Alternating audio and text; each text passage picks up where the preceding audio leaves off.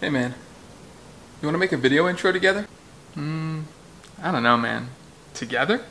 Yeah, bro, like, together.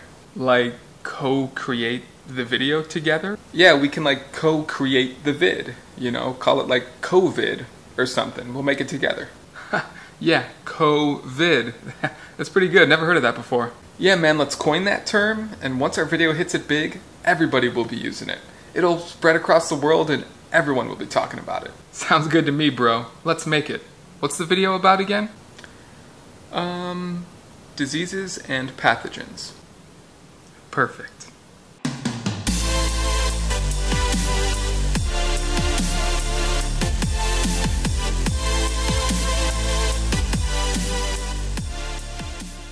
Everyone gets sick, and when you do, it really isn't fun. Exploring how sickness works is an important part of biology, as it provides information on how we can take action to fight sickness-causing invaders on an individual and population level. The focus of this video is around infectious disease, which means some other thing, like another organism, is causing a disease, specifically in humans for our scope. We call these disease-causing organisms pathogens, and they can come in many forms like bacteria, viruses, fungi, and protists. Other organisms classified as archaea are not known to cause any diseases among humans. These organisms can differ in which species they impact along with how they disrupt their host. Some can cause infections in both humans and other organisms, while others only impact specific animals that are not humans, like farm animals. And of course, others can impact specific plants as well. We should try to take every precaution in keeping these invaders out as much as possible, as they can cause nothing but trouble to our overall health. Okay, so keeping pathogens out is our first goal, and humans do this with a very important organ called skin, which is its own body system called the integumentary system. The skin and its associated mucous membranes are the first line of defense that our body has against pathogens. If we can keep the pathogens out, there is no way they can harm us. Unfortunately, this is not always the case, as we'll get into on the next few slides. For now, we need to know that this first line of defense, aka the skin, acts as both a physical barrier and a chemical barrier. The physical barrier is simply the cells that make up the layers of the skin, which include the epidermis, the outer layer, and the dermis, the inner layer. These layers physically block any pathogens from entering the body. In addition to the layers of the skin, the integumentary system also secretes different mucous membranes at sensitive parts of the body that need additional protection. These locations include the nasal passages, trachea, urethra, and vagina. The mucus that is secreted at these locations captures foreign pathogens, preventing them from reaching any internal cells that they could potentially infect.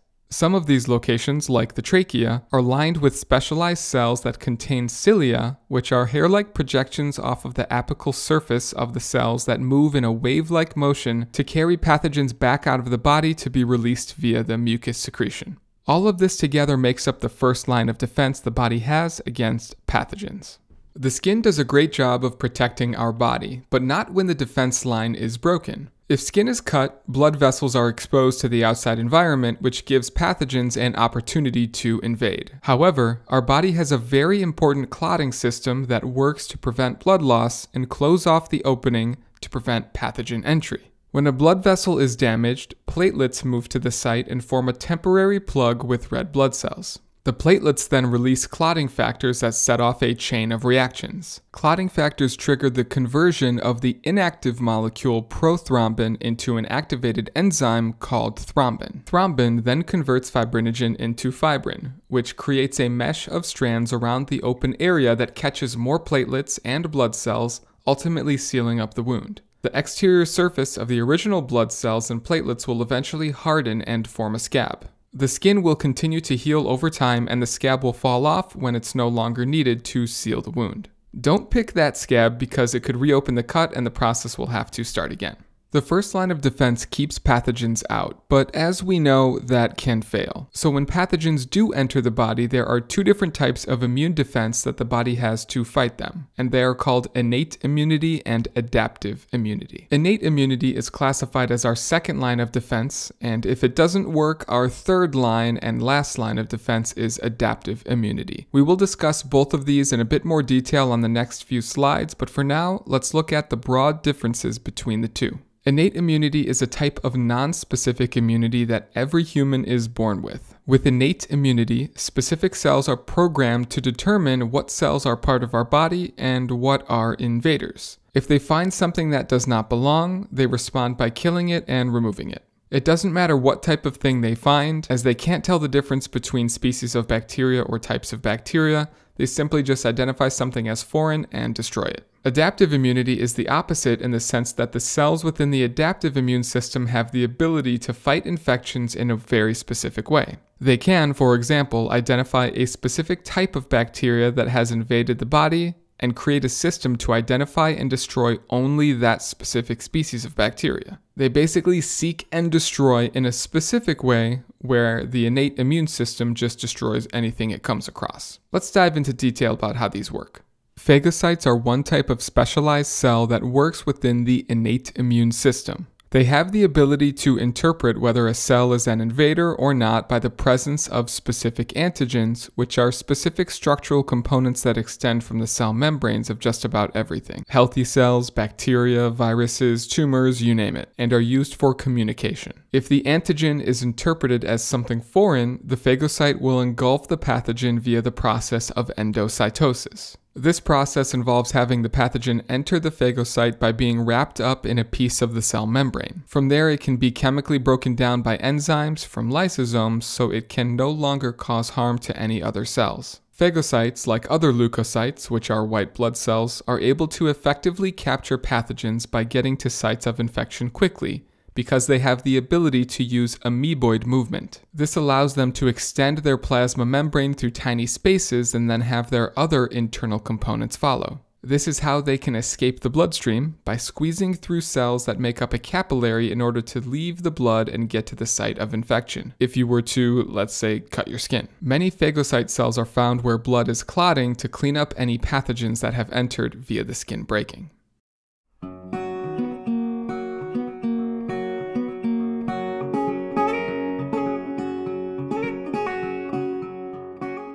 If a pathogen gets past the first and second line of defense, it will start to travel through the body, infect cells, and replicate.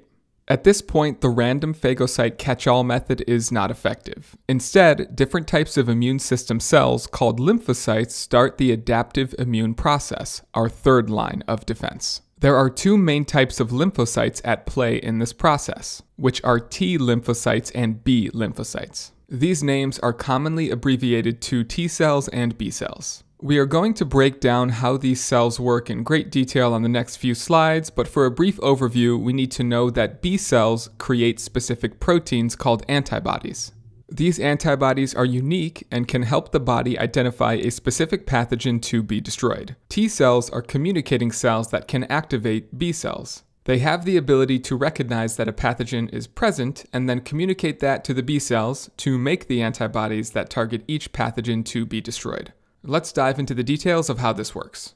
As we mentioned before, this adaptive immune process always starts with antigens. Let's go over what an antigen is in more detail and why they are important. We mentioned that antigens are structures that are found on cell membranes. They can take many different forms, like proteins, sugars, lipids, or nucleic acids. And between those forms, there are variations that make them unique. These antigens are found within the cell membranes of many structures, like our normal human cells, bacteria cells, and viruses. They are used for communication and identification and are read by other cells, like T cells, to keep our body safe, making sure that only our cells are present, which is information they can get from the antigen. A great example of how antigens are used is on our red blood cells. Red blood cells have specific antigens that give you your blood type. So if a person is blood type A, it means they have A antigens on their red blood cells.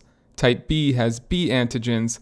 Type AB has both A and B antigens, and type O is neither A nor B distinguishing antigens. This is important for how your body can recognize and communicate the type of blood that is supposed to be there, because the antigen present is the opposite of the blood type antibodies you have in your bloodstream. These antibodies work to connect to the antigens to mark the blood as being foreign. So for example, if you have blood type A, it means that you have A antigens in your blood cells and B antibodies floating around in your bloodstream. Let's say that you were in an accident and needed a blood transfusion, and they gave you blood from somebody who is blood type B. That would not work. The B blood that you were given has B antigens, and the B antibodies already in your bloodstream would connect to those antigens, making the blood cells unusable for delivering oxygen. They would agglutinate or bunch up, causing problems with blood flow. So, because of this rule, if you have type A blood and need additional blood from a donor, you could only receive it from someone who is type A or type O, because types B and AB possesses the B antigen that will aggregate or clump up with your B antibodies. In addition to the AB antigens, your blood type can also be negative or positive. This is due to an additional antigen found on the cell membrane of red blood cells called the Rh group. If you are positive, it means you have the Rh antigen. If you are negative, it means you do not have the Rh antigen, but you do have the Rh antibodies. The same logic applies here with donating blood with Rh factors. You cannot give the Rh antigen to a person who has the Rh antibodies.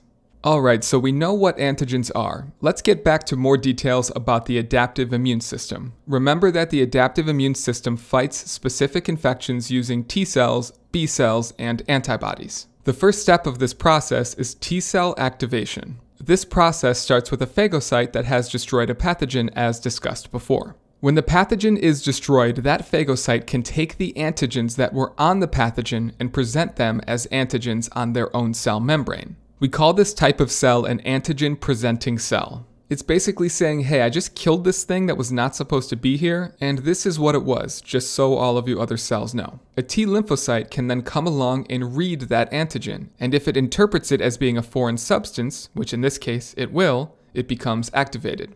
An activated T cell replicates and links up with a B cell, which leads us to the next step that we will continue on the next slide. When a T cell becomes activated by the antigen-presenting cell, it can link up with a specific B cell and create chemical messages called cytokines. These cytokines will then activate specific B cells to replicate and become plasma cells that produce antibodies. These antibodies will specifically connect to the antigen from the pathogen that was presented by the original phagocyte.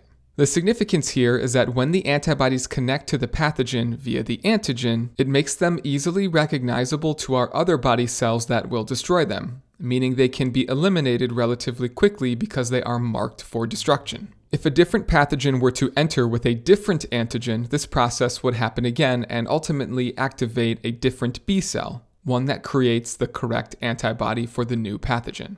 Okay, so your body used adaptive immunity to destroy a pathogen. Nice work. But what happens next? Eventually, the immune system will subside and the B cells will stop creating antibodies as they are no longer needed. In addition to that, something else happens with T cells and B cells that is pretty cool. During the initial response to the pathogen, some of the activated lymphocytes will develop into memory T cells and memory B cells. They do not actively signal or produce antibodies during the initial infection, which we call the primary immune response, but instead wait around and persist even when that infection has been dealt with. They continue to sit in a dormant state in case that same pathogen makes its way into your body again at a later time. And if that happens, we call it a secondary immune response, and this time, because you have those memory cells ready to immediately activate and create antibodies, the response is much faster. Looking at this graph will show us the relative response times for primary versus secondary immune response. The primary response usually takes longer because this is the first time your body is seeing that pathogen, and it takes time to figure out and build up the correct antibodies. This is often when you are feeling pretty sick, with a cold let's say, because your body is figuring out how to fight it. During the second response to the same pathogen, your body already knows how to fight it, so you might not even feel sick at all as your body takes care of it quickly. But as you know, pathogens like the flu and the common cold evolve and change every year. So your body has to go through its primary immune response over and over to re-strengthen the system. Which is unfortunate for us because it can knock us down for a week or so as we feel sick and need to recover.